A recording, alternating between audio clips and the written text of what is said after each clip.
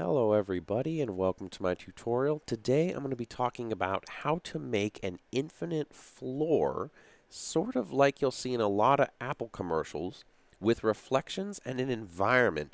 So this is going to be a slightly bigger tutorial than you expect, so I'm going to cover a lot of little different techniques and tips and tricks that will speed up your workflow when doing something like this, which for me, I do repetitively many times. So I'm also going to talk about how to save your setups, the rigs that we're going to create right now.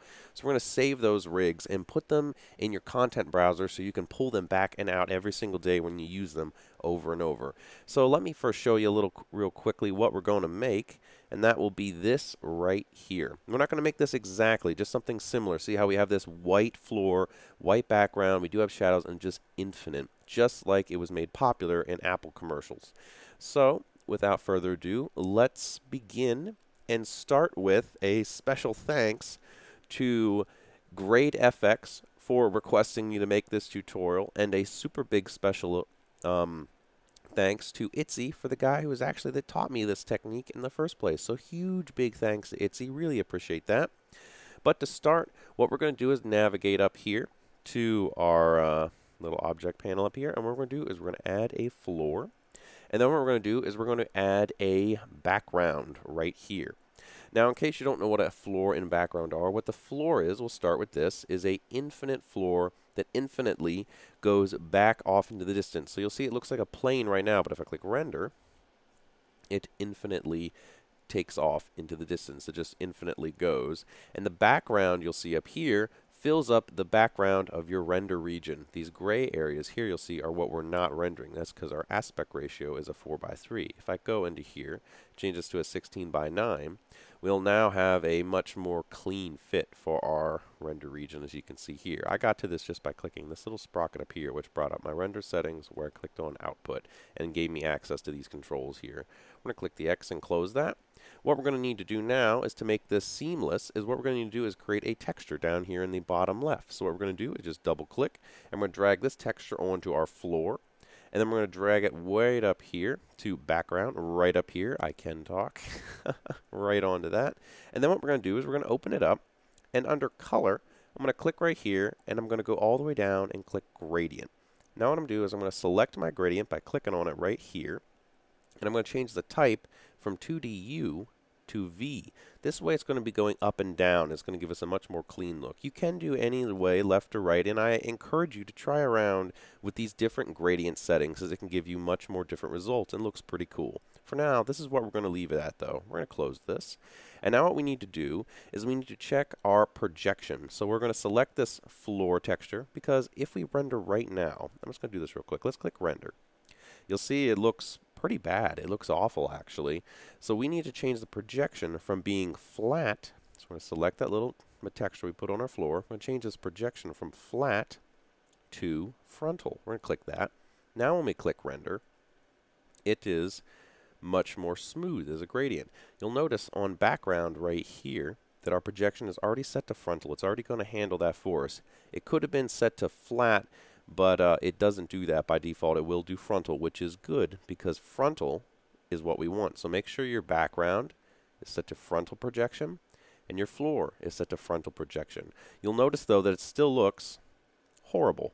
Horrible and very bad. Just not what we want at all. And here is the final little trick that pulls this all together. We're going to select our floor. We're going to right click it, go to Cinema 4D tags, then go all the way down till we get to compositing. We're going to select that tag there, and then we're going to check on compositing background for HDRI maps. Make sure your compositing tag is selected. If I click over here, you'll see it disappears. That means we need to make sure it's selected. Then this little menu will come up down here, and we can make sure the compositing background for HDRI maps is checked on. Now when we render, we have a seamless floor going in up to our sky up there. Notice you're going to see some white and gray up and down here. That's because that's just leaving our render region, and the background is only rendered for that. That's okay though, because when we actually render this, it will come out just like we want. To have that perfect white seamless floor and background though, I'm going to open up our texture, and we're going to go into here, and we're just going to get rid of this little black node here, and we're going to keep just the white one there. And now One thing I would like to mention real quick, sorry about this guys, this is cutting a little bit to the end of the tutorial. I've already finished it, but I'm going to recut this back in. So you're going to see this, some things will look a little changed, but don't worry, it'll continue on. We're just going to click on our gradient, and we did have this removed. What you can do is you can put that back, and what you can do is actually add a nice kind of blue kind of sky look here, which is really pretty. And if you render that out, you'll see we get this kind of nice fade from white to blue for kind of like a nice little sky. It's a pretty thing I love to do. Very handy, very useful in some renders. And you can also add some turbulence right here.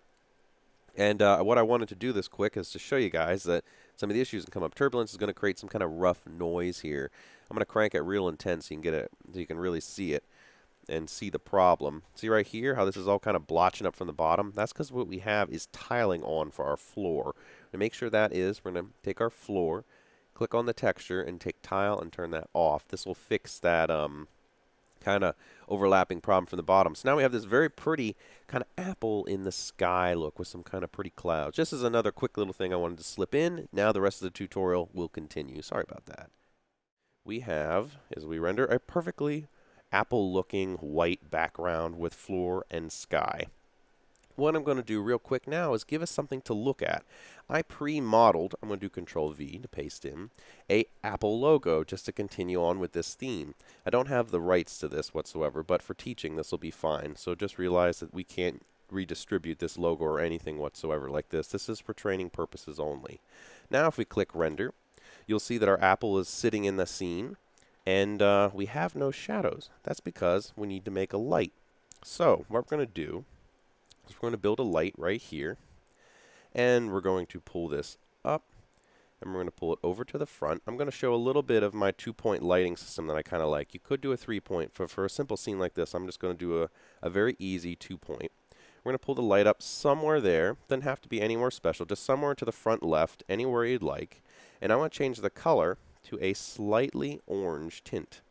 Feel free to use the color picker right here to pick this off my screen right now if you'd like by pausing. I'll give you a few seconds to grab that. There you go. Now I'm going to press OK. Now we have some of this here. I'm just going to take shadow and set this to area. Now when I click render right here, we're going to get some shadows along with the infinite floor and sky. It goes very nice right there. But what I'd like to do to lighten up the darkness of our shadows is add another light right here. Now, I'm going to turn this light off because I want to show you another way of doing this real quick. If we select our original light right here, we could go to Shadow and then take the density and bring it to something like, say, 50%. Now when we click Render, our shadow is definitely much more lightened. For me personally, I prefer another method. We're going to set this back to 100%. So we're just going to leave this the default. We're going to turn our new light on, and we're going to set this under General to Ambient Illumination. So you're going to select your light, the new one, General, Ambient Illumination. Once that is on, we're going to take our intensity and bring that down to 35%. Now when we click Render, we have that same exact effect, except now we can go to Color, tint it blue slightly, bring in some of that color. You can color pick this as well by using Choose Screen Color. I'll give you a few seconds to grab that if you'd like. Now that you have that, we're going to press OK. And now, when we click Render, you can see we have a bluish tint to our shadows, which is very nice. I'm going to bring this up to actually 40% just to make it a little bit nicer, and we'll leave the color the same. Now, by doing that, we're having a blue tint with our shadow. The reason I'm doing this is the atmosphere in real life has actually a blue sky, as you've probably noticed, and that blue light in our atmosphere, the water, the moisture that's in the air, creates a blue tint to the shadows. It's the ambient light around us. We have the sun coming in here, but that sun is getting rebounced. That light is getting rebounced and re-reflected off of many different things that tints our shadows and our environment blue. So you'll notice if you go outside on a sunny day that you can actually see some blue light and stuff being bounced around the environment there. So by tinting your shadows just a little bit blue, don't go heavy, but just a little bit, you can really increase the realism and interest of your scene there. Now that we have this done, I'm going to add something else. We're going to talk a little bit about the texture I have on this apple I pre-built. It is extremely simple. All it is a color channel with black in it and reflectance set to 15% with a Beckman reflection. So you just click Add, do Beckman. That's what this is right here.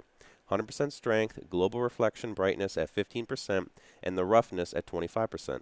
I can pull this down to kind of show you exactly what it looks like. There it is. Now, to make this scene more interesting, what I like to do is add a environment, a reflection environment, because if we tilt our apple up at this angle and we click render, look what happens.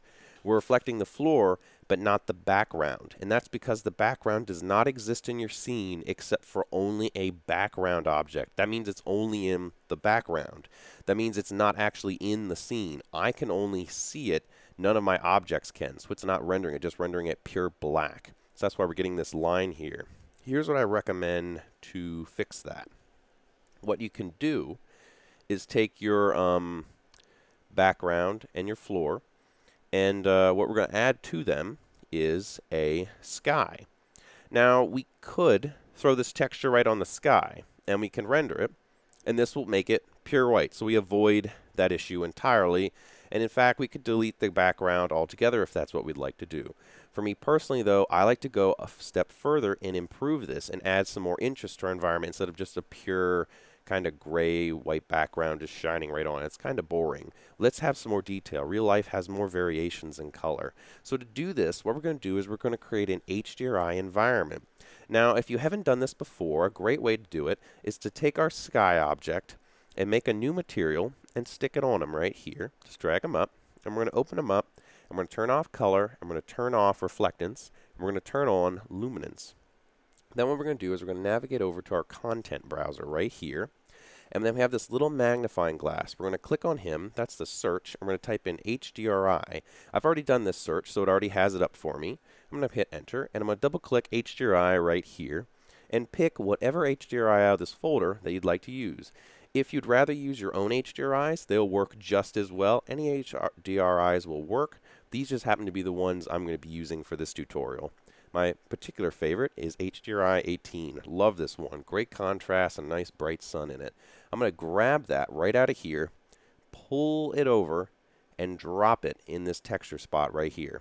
When I release, it's going to bring it in here, and we can see we now have it in the background of our scene. You'll notice it looks very low resolution though, and if I click render, you can see it looks much cleaner. It is still a little rough, but you can get much more high quality HDRIs if you look around at some other places. To have that nice preview though, what we can do is select our texture, go down to editor, and change the scaling from default, because it's descaling it in our editor, change that to no scaling. So I went to double click texture, editor, no scaling. By doing that, we now have no scaling in our render port. Whoops, went through the floor. Now when I click render, looks exactly the same almost. You are going to have some variation, but not too bad.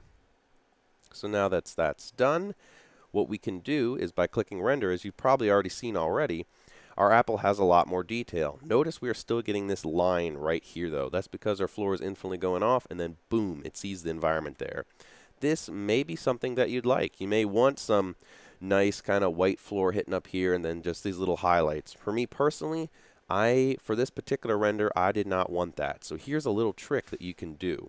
We can check on our floor, click our little floor object right here, and then select our compositing tag and check off Seen by Rays and Seen by GI. Now when we click render, it's no longer going to see the floor in the reflections, and it'll only be there for the camera to see, that's us, and the shadows to be caught from our lights. So now we're getting a much more interesting render. What we can do to further boost this is go into our texture for our apple, go to reflections, and now finally bring back our roughness to 25%. Now when I click render, we're going to be getting more reflections. To finish this off, just to kind of quickly make this a little nicer, we're going to take our sky and rotate it around this way, I'd say a little bit, just back a tad. Oops, we're going to bring that up, and we'll zoom this in, and sorry about that background noise. Bring that up about here, a little bit around, and it's just about getting this sun to catch. So what we're trying to do is get this light and that sun to kind of match up. So when we're looking from this angle, I kind of want something like this, when I click render, There we go. We're getting that nice kind of contrast right there. So now what we need to do is we need to get rid of this kind of background right here. We need to get rid of this kind of little background thing there and clean that up. So we need to hide it. So to hide that, what we're going to do is click on our sky, right click, Cinema 4D tags, compositing, just as before, except this time we're going to take scene by camera, uncheck it. Now when we click render, boom, we have our nice apple. Very good reflections, but the background is pure white. It's still catching our shadows. Very easy to work with. Now what I highly recommend doing is all the time we spent on making our floor, background, and sky has been it's been a process. Now it's not too bad, but I'd hate to have to do this every single day over and over. It'd be nice if we could save this. And that's why there actually is a way to do that, which is awesome. If we go to our content browser and back all the way back out to the very first area in here, we can open up presets. And what we can do is, and then what we can do is click right here up in File on the top left and create New Preset Library. I'm going to click that. For the sake of this tutorial, I'm going to name this Test, but I recommend you name it something much more descriptive. I'm going to press OK, and it'll put us in that folder. I can click this little arrow to back out of it by 1, and that's what you can do. You can go up a level and back a level by clicking these arrows to go up and out, and you can see your directory right here on the left, which is very nice. So here you can see we have our test folder. I'm going to double click it to go inside it. I'm going to go back to objects up here.